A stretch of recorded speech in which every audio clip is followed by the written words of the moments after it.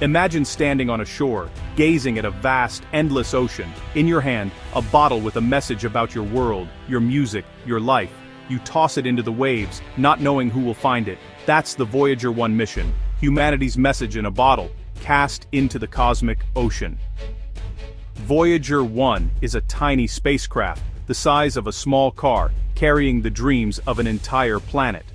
Launched in 1977, Voyager 1 and its twin set out for the giant planets.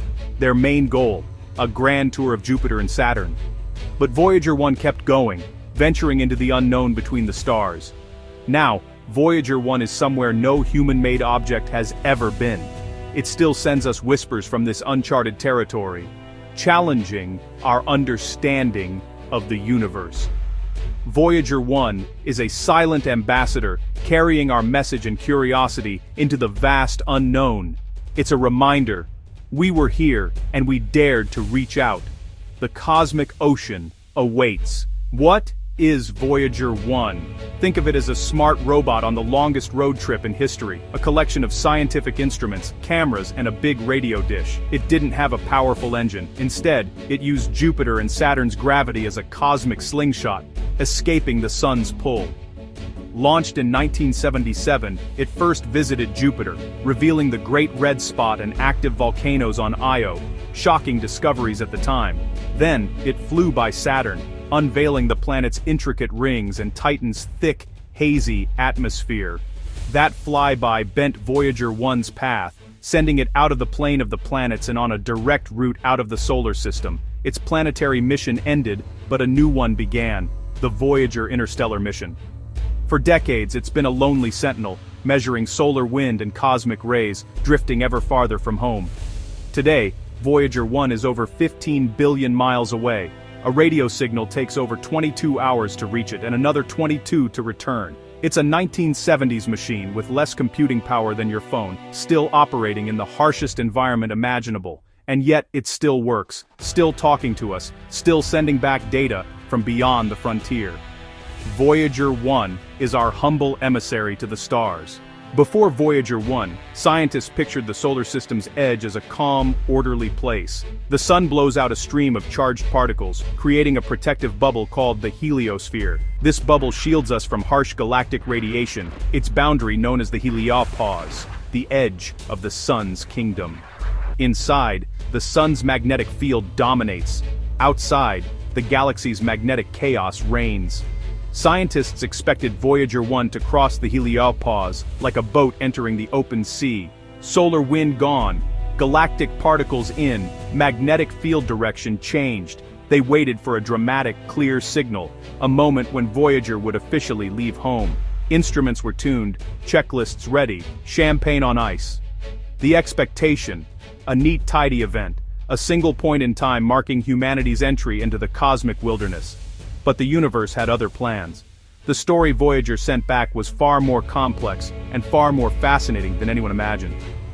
The edge of the sun's kingdom was not a simple border, but a turbulent, mysterious frontier. Voyager 1 was about to rewrite the map.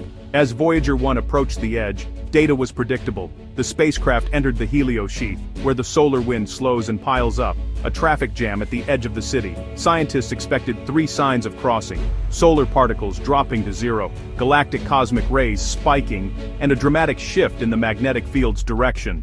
The sun's magnetic field points east-west. Interstellar space, they thought, would be completely different. The plan was simple. See the signs, pop the champagne, and announce humanity's arrival among the stars. But the universe rarely follows our neat theories. Reality is always more complex, more surprising, and more wonderful than we imagine. Voyager's crossing would not be a clean break, but a messy, fascinating transition. The edge of the solar system was about to reveal its true nature. Science was about to get a surprise. In 2012, Voyager 1's instruments reported 2 of the 3 expected signs: solar particles vanished and galactic cosmic rays surged. But the magnetic field didn't change direction. It was still aligned with the sun. Scientists were baffled. Was Voyager in a strange, in-between region? They called it the magnetic highway. The breakthrough came from Voyager's plasma wave instrument, which had been mostly quiet. In 2013, scientists discovered Voyager was hearing a faint, persistent hum. The sound of interstellar space. By measuring the frequency, they found the plasma density was 80 times higher than inside the heliosphere. This was the interstellar medium. Voyager had crossed the boundary. The magnetic field's alignment remains a mystery. Perhaps by chance, the interstellar field matches the sun's in this region. The crossing wasn't a clean step, but a wade through a turbulent foamy surf where two environments mix. Voyager didn't just exit, it plunged into a churning, unpredictable frontier. The universe's boundaries are messy, not neat. Voyager 1's journey revealed a cosmic shoreline far stranger than we ever expected. It's a place where the sun's influence fades and the galaxy's true nature begins. Our message in a bottle had reached the open sea, and it was listening to the cosmic hum. Voyager 1's journey spans nearly 5 decades, a marvel of 1970s engineering, still powered by its nuclear battery. Its computer is simpler than a modern phone, recording data on a digital tape. The cameras went dark long ago, but Voyager's most poetic cargo remains. The Golden Record. This gold-plated disc carries images, greetings, and music, a time capsule for whoever finds it. The Golden Record is a symbol of hope, a testament to a species reaching out with art, not weapons. Voyager 1 is a silent witness to our existence, a tiny spark in the cosmic dark. The journey continues, measured not in miles, but in hope.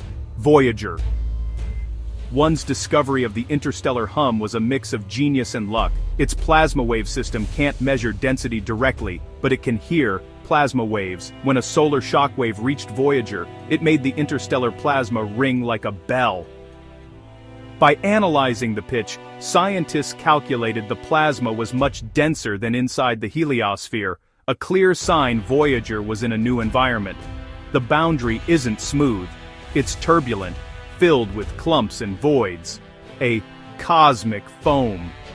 The sun's bubble and the galaxy meet in a violent, churning process, not a gentle transition. This messy boundary affects how cosmic rays enter our solar system, influencing Earth's environment. Voyager 1 is our scout, providing the first direct measurements of this critical region.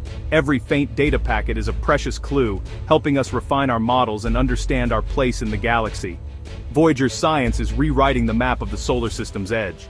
Voyager 1 is now a creature of two worlds, born of Earth, but at home in the space between stars. It's the loneliest object we've ever created, yet not truly alone. We're still connected, listening for its faint whispers. The mission's longevity is a lesson in patience and vision. A multi-generational project, now guided by scientists who weren't even born when it launched. Voyager teaches us the value of long-term thinking, of building a legacy for the future. It embodies the spirit of exploration. We climb mountains, dive oceans, and send probes to the stars because it's in our nature. Voyager 1 answers the question, what's out there? With discoveries more strange and beautiful than we ever dreamed. It's a symbol of hope, reminding us what we can achieve when we work together and let curiosity lead. Voyager is a tiny probe, but it carries the biggest ideas. It tells the universe that a species on a small blue planet dared to reach for the stars. Our future isn't confined to Earth. It's out there, waiting to be discovered. Voyager's journey is just the first step. The journey of humanity is just beginning. And the cosmos is listening.